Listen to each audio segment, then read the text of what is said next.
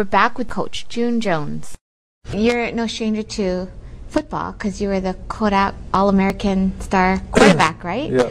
You know, you now then transitioned to coaching. How was that transition for you? Did you just model your style after the coaches you had that made you so great as well? That's a good question. I had my own. I've done a lot of things. While I was playing in the professional football after that year that you're talking about, I owned my own business. I sold satellite televisions, dishes to private homes. I put in probably the first dishes in a private home in Atlanta, Georgia, and I invested all the money I had. I was only making $25,000 a year playing quarterback for the Atlanta Falcons at that time. And I saved up enough to buy and put down payment on 10 satellite dishes. And I didn't know the first thing about satellite television. But I had watched this show in 1977 called ESPN. And I had seen it because Ted Turner was big in Atlanta. He had just started Channel 17, which now is CNN and everybody else, WTBS. And I remember watching in his studio this sports, 24-hour sports show. And I was a sports junkie anyway when I was a kid. So I'm watching this. I'm watching Chris Berman. And then they'd go off the air, and I'm watching them in between commercials because the cameras were still running. And I said, this is going to be big. And so, believe it or not, I went and found out that homes out in the country couldn't have cable.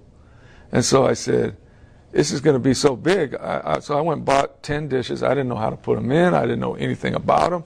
I didn't anything. I bought them. I think I bought them the whole package for like $2,100, and I sold them from anywhere from $12,000 to $20,000. And those 10 units, I made more money than I made playing football. And so sure enough, if somebody else was doing that too, and then it got real competitive. And so I was in it for about a year and a half, 2 years. And it got real competitive. All of a sudden, the prices dropped way down because there's 2,100 and a little markup there. But you know, you're going to do what they're going to pay, you know. And so by that time, the markup went so down that you'd buy it for 2,100 and you'd only sell it for 2,800. And I didn't know, it took me forever to put the things in anyway. So I just decided that I needed to do something else. So I was in securities. I was a principal in a securities company. My father had an investment firm, and I sold stocks and bonds and different things for about 6 or 7 years. But I was just a sports junkie, like I said, and I wanted to coach. So I coached in high school for 2 years in Georgia. And then I called Dick Tomey, Jerry Glanville. You asked me about the two coaches. The two coaches that influenced me the most are Jerry Glanville and Mouse Davis, who were on my staff the last 2 years. And I hired them, and they now were working for me. And I think most of the things that I do as a football coach, I kind of stole from them, and they influenced me greatly. What gave you the confidence to make the leap from doing what you were doing in business and then going back into football? Well, I think whenever you and I tell young people this, the greatest thing about this country is that you can do anything. I mean, you can be whatever you want to be, but you better be something you have a passion for, okay?